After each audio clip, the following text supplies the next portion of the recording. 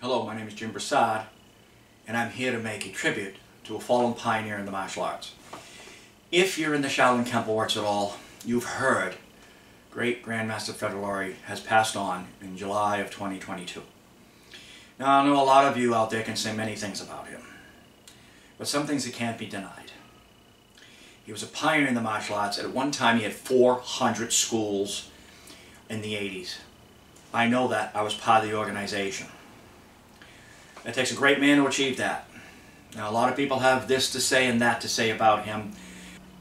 But like great Grandmaster Ed Parker said, if they're talking about you, whether good or bad, you must be very important.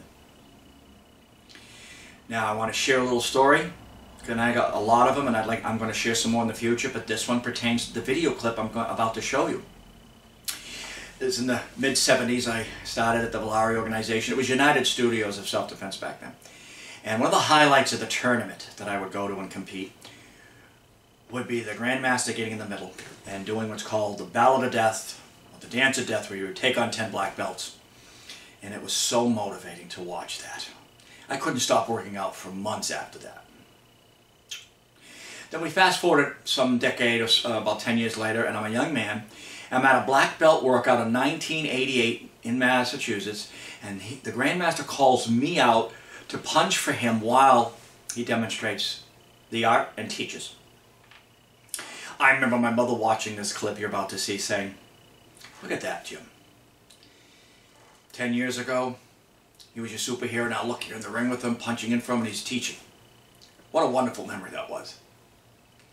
When it was over, I was a little rattled. And Grandmaster John Fritz came up to me, put his hand out, shook my hand, and said, "Welcome to the club." And that's another wonderful memory I have of the time. And also afterwards, it seemed I had instant celebrity status when it was over, because everybody was coming up to me, talking to me what it was like. I will say this, I felt things happening and him doing things and I know nobody else saw. So I did learn a lot more than what people saw. With that being said, I'd like to show you a small part of that clip of that day. And I'd like to say farewell, Grandmaster Villari. Thank you so much for the lessons. They have grown and are still growing in me and have grown in my students. Rest in peace, sir.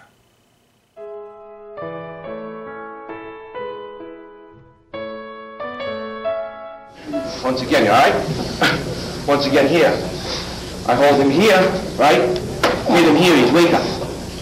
And then hit him here. Not only has he got give, right? These are the same lifelines, okay, that are covered by here. And these are supplying energy to that. Here, this side is energy to this side. So I've cut off his energy supply. Cut off his energy supply, he becomes vulnerable, especially for darting. Okay?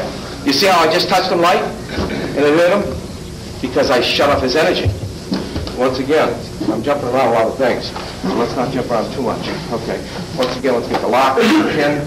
We haven't gone over the pins. Okay, pull another way. Okay, let's get a guy down. Okay, he fell on me. Okay, like that, right?